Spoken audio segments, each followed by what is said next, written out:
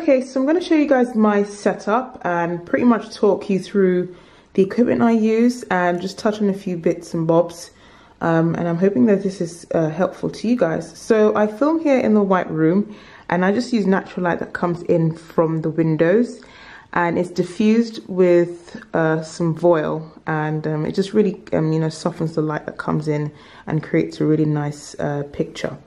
So over here I have the chair I normally sit on, and over there is my backdrop that you guys see in all my videos, and that's usually blurred out and you can just see me focused in the video.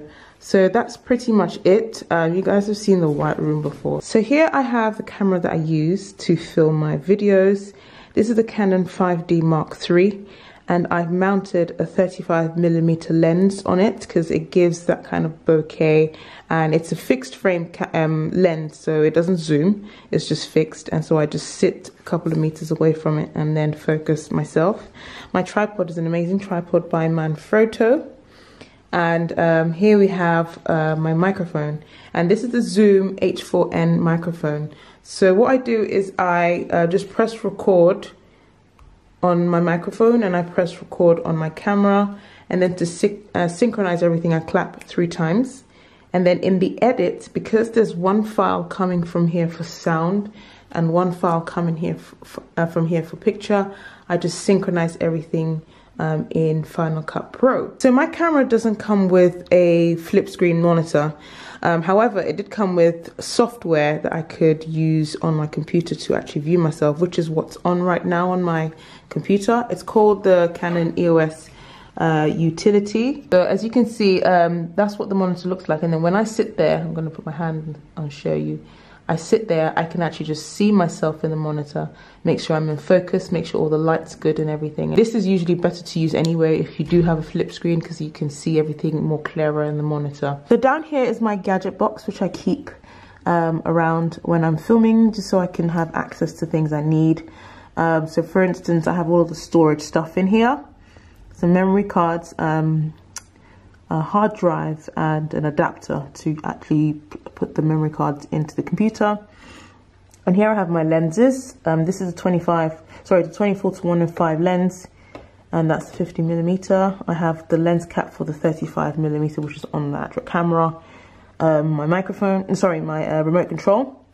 My charger for my battery for my camera. These are headphones and my iPad. So it's pretty straightforward. I usually press record on the computer, so I'm gonna like hit record right now, and then I'm gonna record like a little clip of my hand so you can see. 1, 2, 3, 4, 5 and then the footage is on the SD card. So I plug in my SD card into this adapter thing, and then I transfer the file onto my hard drive, and the hard drive I use is by WD Elements. You can get this in the Apple Store, on Amazon, a few other places. It's really important to have a hard drive, just because the memory on the computer can get quite full, and having hard drives to edit and store your footage and like your photographs and stuff is much easier and more efficient. So this is Final Cut Pro. This is what I use to edit my videos. And all I do is I open up the library, and I have it in my Passport 4, which is my hard drive. And I'm currently editing this video for you guys, which is the How to YouTube one.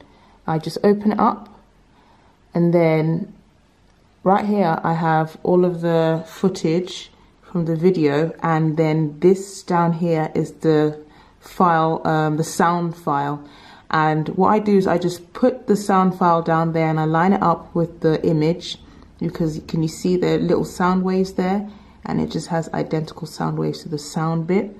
And then I toggle it a bit, and then I just edit the video by cutting it and removing bits that I don't need. And that's what it looks like. And then when I'm done, I just export it to YouTube. Obviously editing is way more, technical than just me talking about it in like 2 seconds, and obviously I've learned how to do this over a couple of years. But if you have any questions about that, let me know. If you want an in-depth video, Maybe I'll do one in the future, but that's pretty much how my whole setup is. It's actually a very simple setup.